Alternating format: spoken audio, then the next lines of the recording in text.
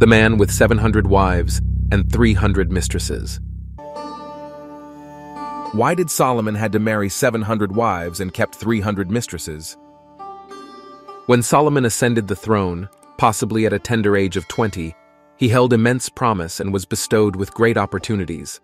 But alas, the ultimate account of Solomon's life is one tinged with disappointment, despite his promising and exciting start. King Solomon's reign commenced on a high note after he was proclaimed an heir to the throne by his father, King David. Solomon, as the second child of David and Bathsheba, was fortunate to be born into a family that followed the injunctions of God. Perhaps their deep knowledge and understanding of the way of the Lord positively influenced Solomon's upbringing. Growing up in a palace always on the brink of conflict and war, Solomon's upbringing was not a bed of roses. For example, Solomon witnessed his older brothers, Ammon and Absalom, causing havoc from the front row. At one point, Ammon forced himself on his half-sister Tamar. For that sin, Absalom had him murdered. In fact, during David's waning days, Absalom even declared himself the king. If not for the intervention of Nathan the prophet, together with Bathsheba's swift actions, Solomon's rightful claim to the throne would have been denied. Upon Solomon's accession to the throne, his father David delivered a heartfelt farewell speech, as recorded in 1 Kings 1-4.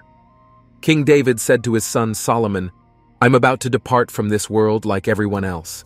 Be strong, act like a man, and diligently follow the commands and laws of the Lord your God, as written in the law of Moses.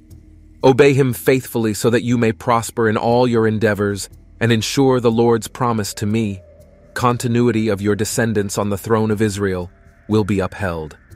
As long as your descendants walk faithfully with their whole heart and soul before the Lord, you shall never lack a successor."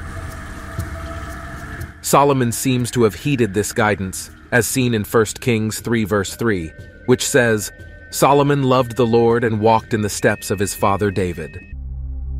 In one of the most significant moments of the Old Testament, God appeared to Solomon in a dream, as described in 1 Kings 3 verse 5, and offered to grant him any request. God said to Solomon, "Ask for whatever you want me to give you." Solomon recognized that he has been presented with a remarkable opportunity to seek something of great significance. He could ask for anything. It was like God gave him a blank check and asked him to fill it in with whatever he desires. Imagine if the Lord were to awaken you tonight and offer the same proposition. What would you ask for? Keep in mind that what you ask for would reveal much about your innermost desires and priorities. Solomon's response to God's offer was a testament to his wisdom and humility. He prayed for discernment and wisdom so that he could be a just and effective king for the people. Solomon sought the ability to distinguish right from wrong, to administer justice wisely among the great multitude of his people. God was immensely pleased with Solomon's choice. In response to his prayer, God not only granted him wisdom beyond comparison, making him the wisest person ever to live. Additionally, God also bestowed upon him great wealth and honor. God promised that if Solomon walked in obedience, keeping his commands like his father David did, he would have a long and prosperous life. And then Solomon awoke, realizing that what he had experienced was a revelation. Solomon was indeed a great king and an exceptional administrator. Driven by his father's vision, he embarked on the ambitious project of constructing a magnificent temple for the Lord. Solomon's prayer for the dedication of the temple marked a momentous beginning for his reign, as recorded in 1 Kings 8 verses 22-53. Standing before the altar of the Lord, in the presence of the entire assembly of Israel, he raised his hands toward heaven and offered a magnificent prayer, saying, "Lord, the God of Israel, there is none like you in all of heaven and earth. You have faithfully kept your covenant of love with your servants who wholeheartedly follow your ways. You fulfilled the promises you made to my father David, both in word and deed. Now, Lord God of Israel, let your word to David come true. Let there always be a successor sitting on the throne of Israel, as long as they walk faithfully before you, just as my father did." This prayerful beginning set the tone for Solomon's reign. However, despite his early promise, Solomon later made two grave mistakes, as recounted in 1 Kings chapter 11. He could not help falling in love for many foreign women, including Moabites, Ammonites, Edomites, Sidonians, and Hittites. His involvement with these women would eventually lead to his downfall. By the final count, King Solomon married 700 wives and had 300 mistresses. Although some of these marriages and relationships were political alliances, it was evident that immorality played a part as well. The consequences of these relationships were disastrous. Solomon's example fostered a culture of immorality within the kingdom. As he grew older and became less cognitively agile, he was influenced by his foreign wives, leading him away from wholehearted devotion to the Lord, just as his father David had been. He followed the practices of Ashtoreth, the goddess of the Sidonians, and Molech, the detestable god of the Ammonites. But how did Solomon manage dealing with these wives and mistresses? Well, he obviously did not manage well, because it was these relationships that led to his disappointing actions and eventual downfall. Solomon's downfall serves as a sobering reminder of the dangers of compromising one's faith and values in pursuit of personal desires and worldly alliances. It highlights the importance of staying true to the Lord and remaining devoted to Him in both good times and challenging moments. As described in 1 Kings 11 verses 7 to 14, Solomon constructed these high places for the worship of foreign gods, and the Lord became angry with him for turning his heart away from the God of Israel. Despite the Lord appearing to him twice and commanding him not to follow other gods, Solomon did not obey. As a consequence, the Lord informed Solomon that he would tear the kingdom away from him and give it to one of his servants.